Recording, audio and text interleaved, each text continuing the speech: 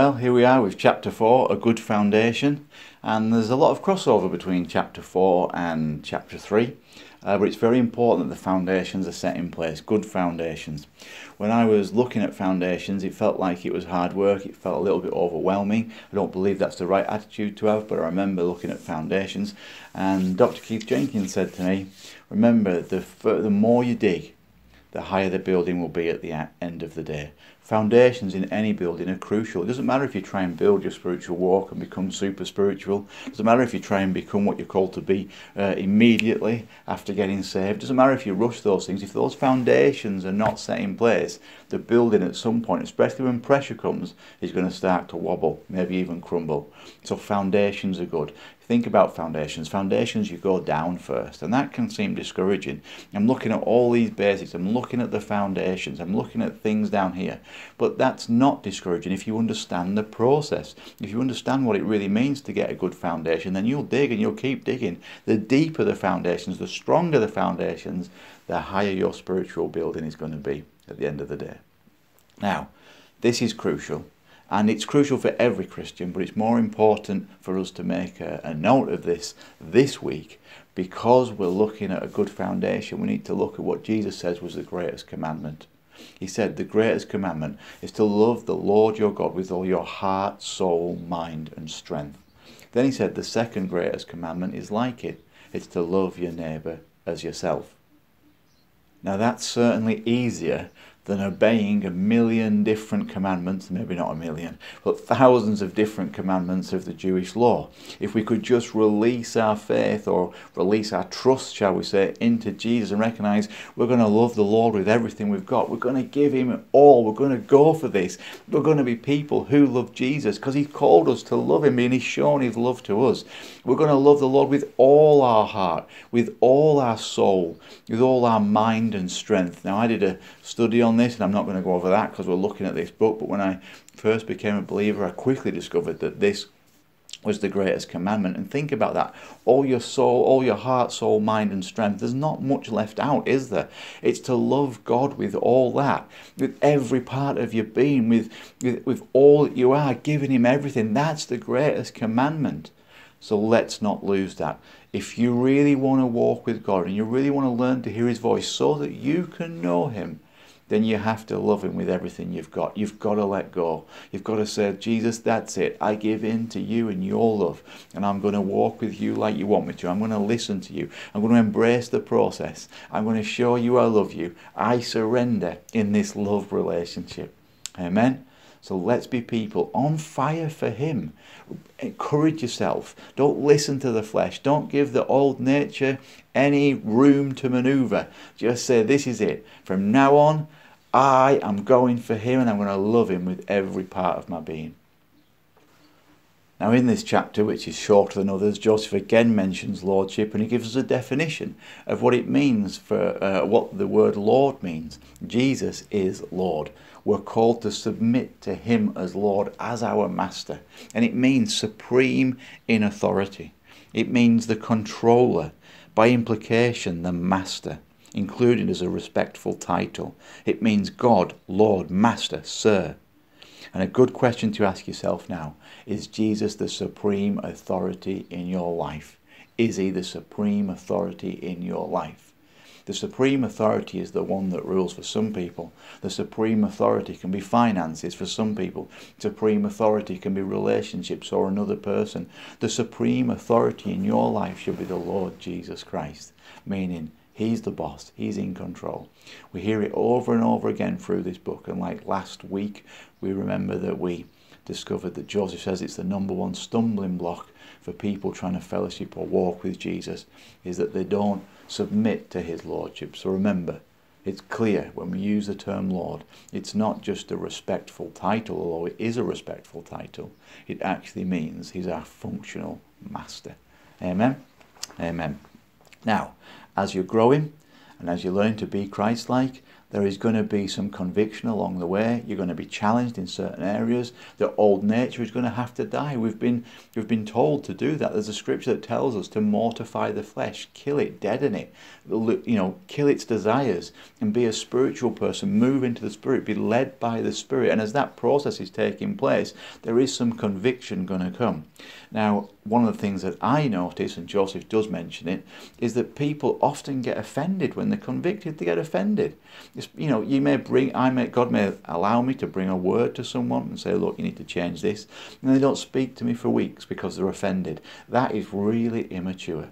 Offense coming because of conviction is just your flesh response. A spiritual response would learn to embrace it, and I'd encourage every single one of you to learn to embrace conviction. It's the only thing that works. Just as a little testimony, I remember when I first joined the church that I go to, and Emmanuel Christian Centre in Ulverston. I first joined the church, and I would be convicted. In the beginning it felt like there was lots of things. Don't do this, don't do that. It felt, at first it was all love and joy, and then after a period of a smooth period where God was introducing himself and I was bonding with him, then became a sustained kind of period of don't do this, don't do that, repent of this, if you love me, don't do that again. Those kind of things. It felt like everywhere I turned there was an issue that maybe needed dealing with. But I remember what I went through when I went through what I call my breaking. I remembered the love, joy and peace that he had shown. I remember the decision that I made, that I want to know him, or at least I want to follow him, and I'll go anywhere for him, and I'll do anything for him. I remember that moment. I remember the profound and deep love that he had shown. So when I felt convicted, yes, sometimes in the beginning, for a period of time I'd go very quiet. And the only reason I'd go quiet is to try and shut that flesh up and stop it reacting. Now I've learned to enjoy it, and I learned to sort of relish conviction as time went on. In fact, I have no problem with conviction. I have no problem with conviction whatsoever. I do not mind being corrected. I don't mind being told where I'm wrong. From the right sources. Sometimes a lot of people try and tell me where they're wrong, but I mean from the Lord or from those that are responsible for me. I don't mind it.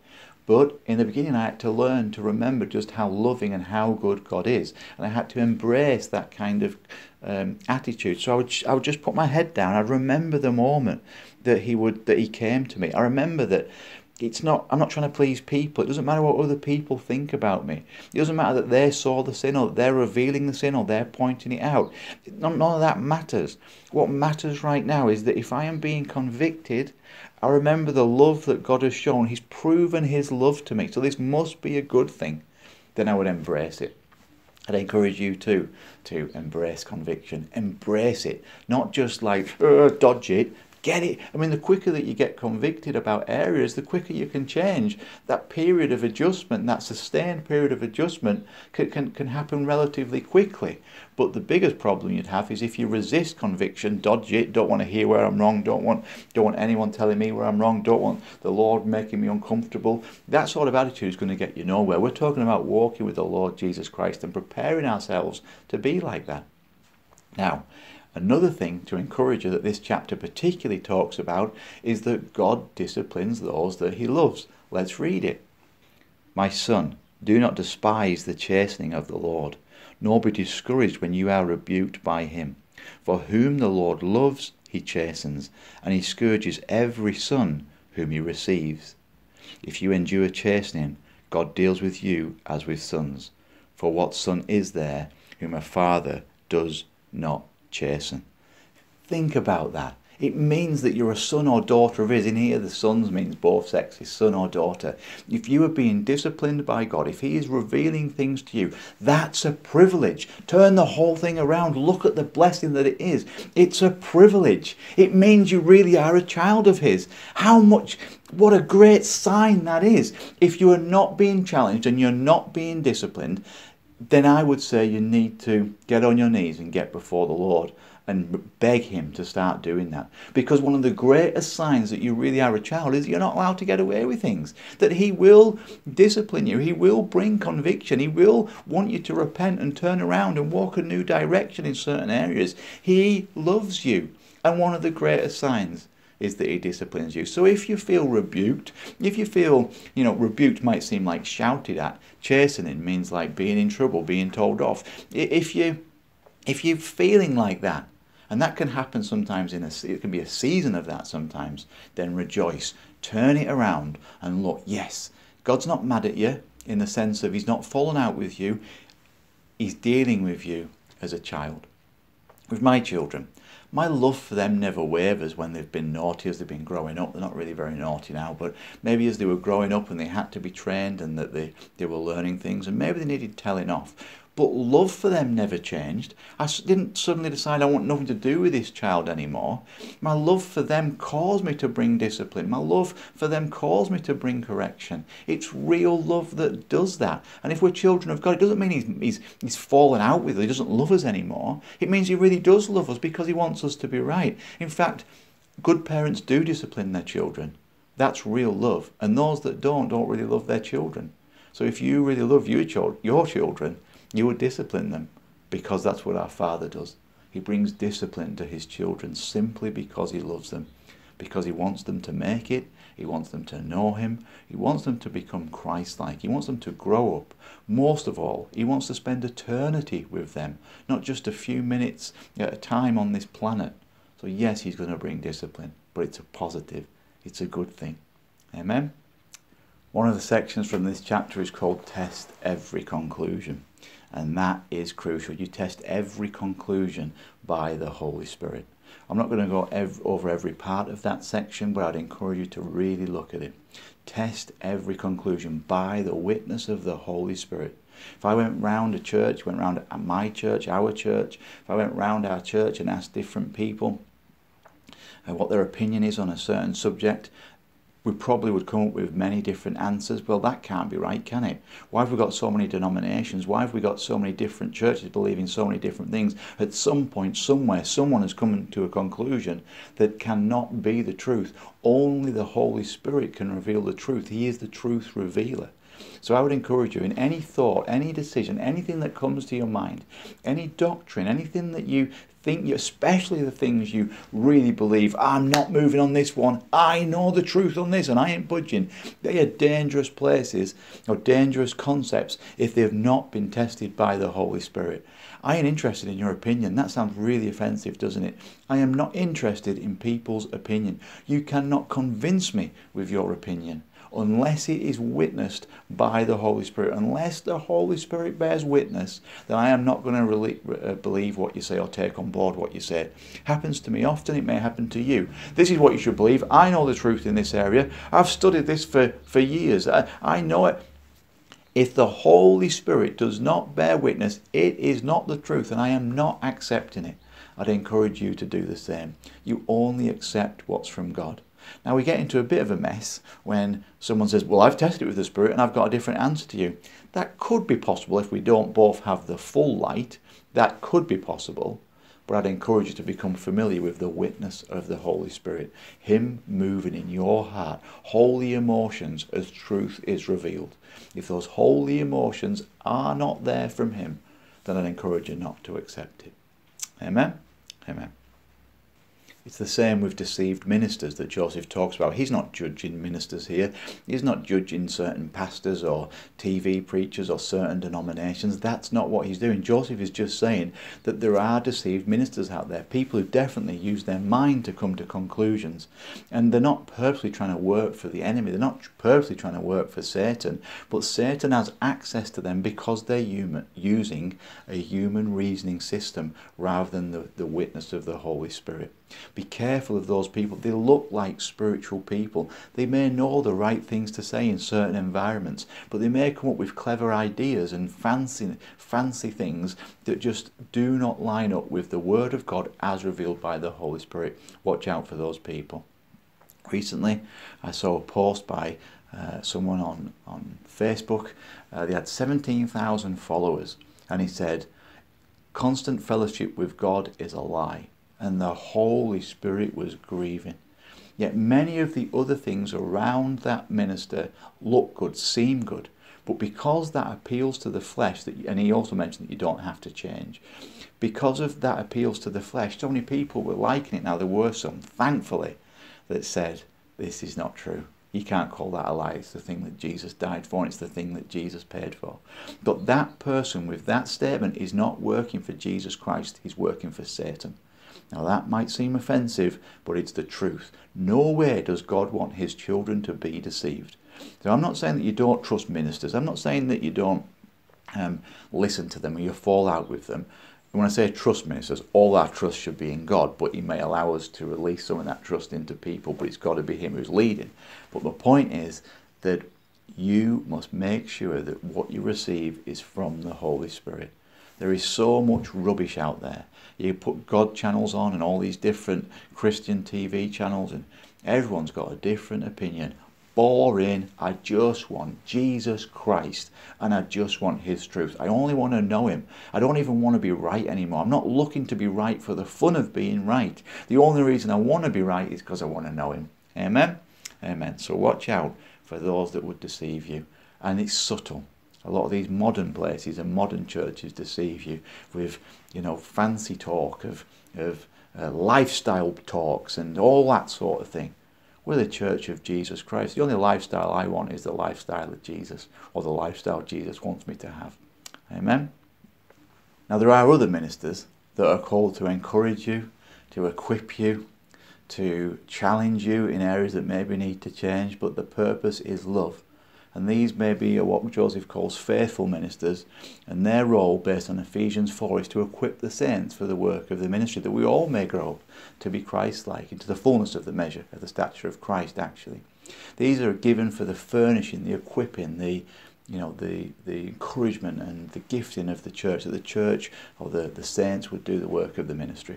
Now, these ministers are people who want you to be a doer of the word. They want you to do it. They don't want you just to hear things. They don't just want you to take information on board. They want you to actually get it working. Why? Because they know the truth, and they want the truth to work in your life. They want you to grow, and they love Jesus and they love you. Doesn't mean every area they share is perfect. That's why you still test everything with the Holy Spirit. But these people are genuinely trained by the Lord Jesus Christ. In fact, what I see is that most people who are trained by the Lord Jesus Christ in modern circles seem to be rebuffed, but those that have gone through some sort of secular method of training are embraced. I'd rather be a disciple of Jesus. And one of the things that they will do is to bring all sorts of correction, including showing you ways in which your life is wrong. Now I'm going to read this from the Amplified Bible, but it's a commission that was given to me and it's been given to others. And I just want you to understand one of the roles of a true minister of God, so that you understand what that person's role is in your life. So let's read it. 2 Timothy 4, verses 2 to 4. And this is in the Amplified. Herald and preach the word. Keep your sense of urgency. Stand by, be at hand and ready.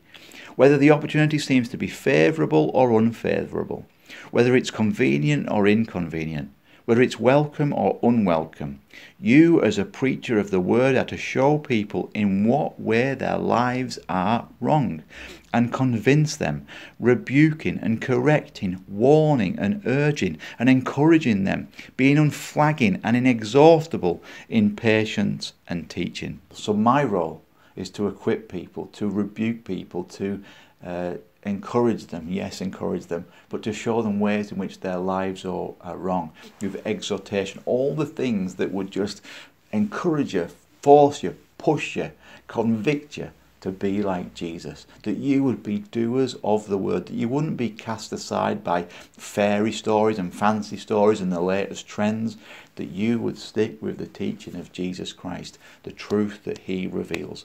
We just want to know him. We want to know him. We want to follow him. We want to know the truth. And Jesus is the truth. Amen? So be very careful about who you're following. And we're following Jesus, but in terms of ministry, be very careful about who you look to and what you accept. You should only accept what the Holy Spirit reveals to you. And you should also, you may not understand this right now, but you should also be able to recognize an anointing on someone. And the difference between someone just speaking from the top of their head and someone being anointed is that an anointed person, when they share God's truths with you, if you're really listening, you will sense and feel the holy emotion that's coming from God as he is trying to draw you to himself. God, trying to draw you to himself.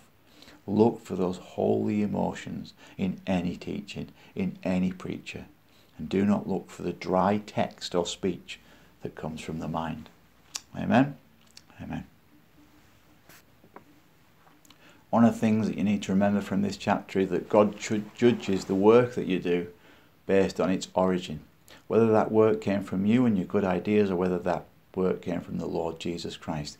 If we truly are his servants, if he truly is our master, then we just do his bidding. We just do what he wants us to do.